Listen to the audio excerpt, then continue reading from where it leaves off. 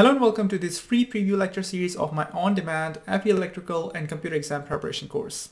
In this lecture, we are going to discuss inductance and permeability. These two concepts are interrelated and they make regular appearance in electromagnetics and power system studies. Before we dive into the content, I would really appreciate if you could like this video, click the subscribe button and the bell icon if you haven't already done so.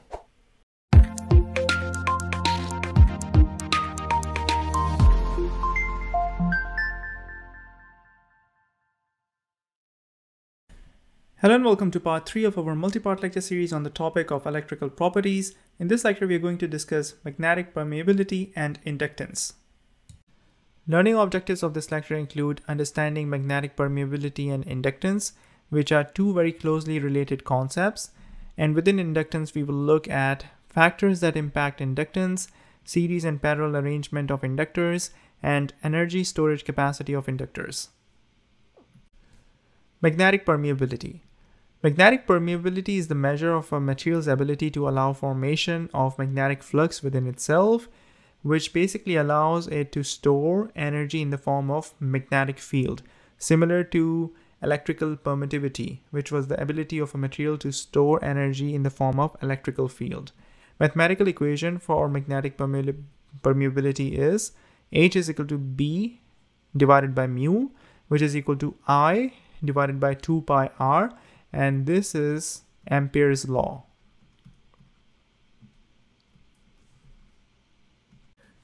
Now there are a few important parameters that we need to understand in this equation. I will explain them step by step. First of all, we have mu. Okay, mu is a magnetic permeability, and much like epsilon, it is comprised of mu r and mu naught. Okay, in our case, epsilon naught was the permittivity of free space, okay, and in this case we have mu naught, which is permeability of free space, and just like epsilon naught, it is also a constant, and this constant is 4 pi by 10 raised to the power minus 7 Henry per meter.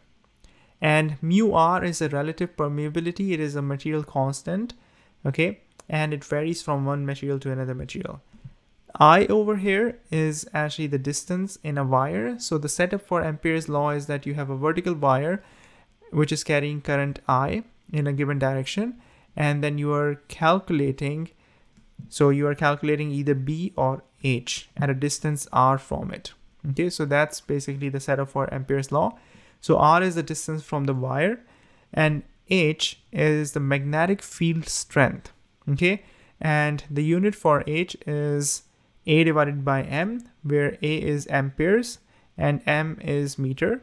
Okay, so the distance, so this is R, this distance is in meters, and B is a magnetic flux density, which is given in T, which is Tesla. Let us now solve a practice problem involving magnetic permeability. So we are being asked to calculate magnetic permeability of a medium in which we have an infinitely long wire, and this wire is carrying current of 100 amps. So this is the first value that is provided to us. So you should jump on it and identify as I, and then we have, it is producing 0.5 Tesla. So your B is 0.5 Tesla magnetic field at a distance of 50 centimeter perpendicular from the wire. Okay, so this is your R. So you're given I, you're given B, and you're given R, and you're being asked to calculate magnetic permeability. So you can list all the equations that you know. So we have H is equal to B divided by mu, which is equal to I divided by 2 pi r. So if you rearrange this equation, you basically find that your magnetic permeability as a function of B, R, and I, which are the three quantities that are provided to you, it takes the form of 2 pi r times B divided by I. So according to the problem statement, we have I, which is equal to 100 amps, B is 0.5 Tesla, and R is equal to 50 centimeter. Be careful with the unit of measurement over here. So 50 centimeter is equal to 0.50 meters. And when you substitute these values, you'll find that your magnetic permeability turns out to be 0.015 Henry per meter. Inductance. Inductance is the ability of a conductor to produce electromotive force when current changes through it. we'll see that inductance is actually closely related to magnetic permeability. System International Unit for inductance is Henry, and it is denoted by H. Mathematical equations for inductance include L equal to N square times mu, which is the magnetic permeability, times A divided by L. Now, this L, capital L, is the inductance, okay? And N is the number of turns in a coil. So if you have a coil like this, then the number of turns in the coil will actually be equal to N. Mu is the magnetic permeability. As I mentioned, you can see that inductance and magnetic permeability are related by this equation. A is the cross-section area of this coil. So this is A. And in the second equation, in the first equation, we still have L, which is the length of the coil. Okay, so this is the length of the coil. And in the second equation, your inductance is related to the number of turns, N, and magnetic flux that is passing through the coil, and I, where I is the current that is passing through the coil. Factors impacting inductance. So based on these two equations, we can very clearly identify which factors impact inductance and how it is related to those factors. It can be seen from the first equation that inductance L is directly proportional to the number of turns, okay? And it is also proportional to the magnetic permeability. It is also proportional to the area of the coil, the cross-section area of the coil, because all of these quantities actually appear in the numerator. And in terms of direct proportionality from the second equation, you can see that it is also directly proportional to the magnetic flux, phi. And it is inversely proportional to the length of the coil because it appears in the denominator. And it is also inversely proportional to the current passing through the coil because I also appears in the denominator. Let us now take a look at a practice problem from the study guide involving inductance and magnetic permeability. So we are being asked to calculate the inductance of a 1 meter long coil which has 100 turns and the cross-section area is 0.1 meter square.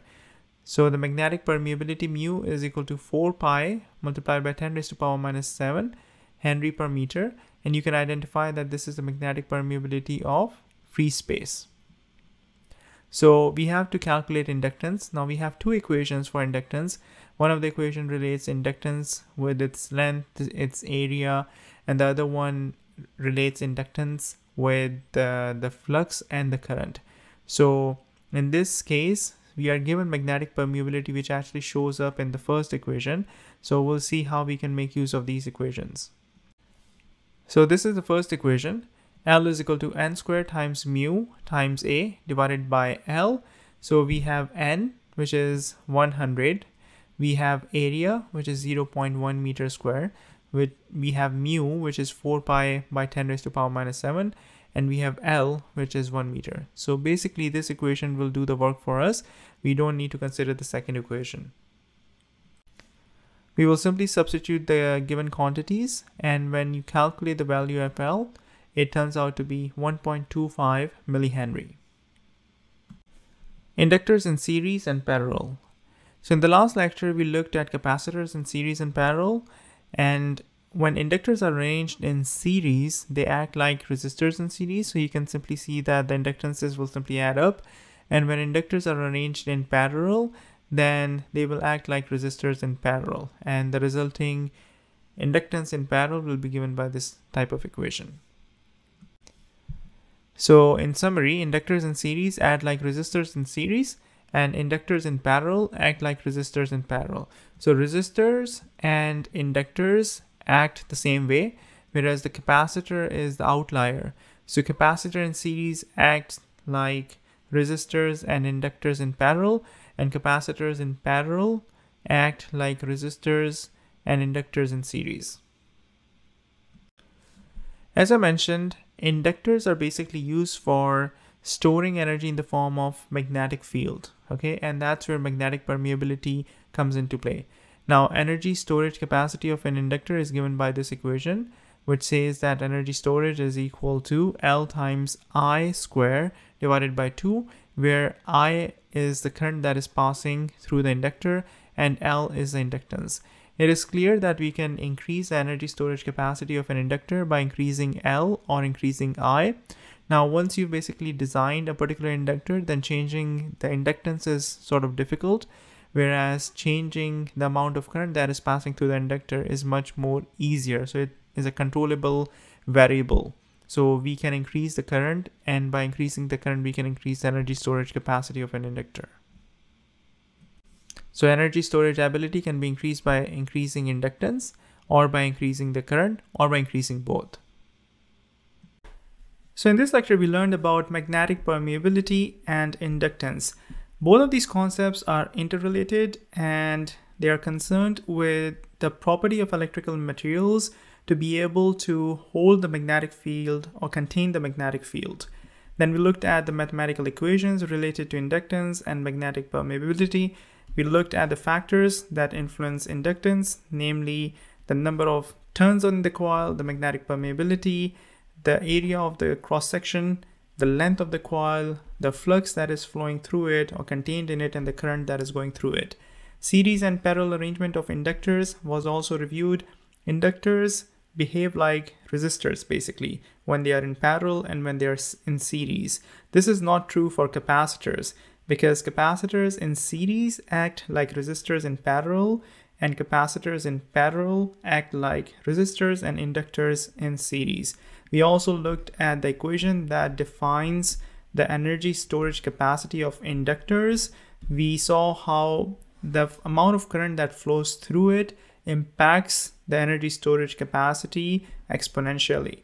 Now you can increase the inductance of the material and it will be able to hold more energy in the form of a magnetic field, but essentially the current that flows through it has a greater impact. If you found this preview lecture helpful, I am confident that you will also greatly benefit from the full course that contains over 150 lectures and covers all the topics that are found in the latest NCEES FE Electrical and Computer Exam specification. You will also get access to tons of quizzes and mini exams in this course that will help you get additional practice, along with a bonus full-length computer simulated practice exam. This streamlined and well-reviewed course comes with an amazing 30-day full refund policy, no questions asked. On top of all this, I have also included a special discount link in the text section of this video.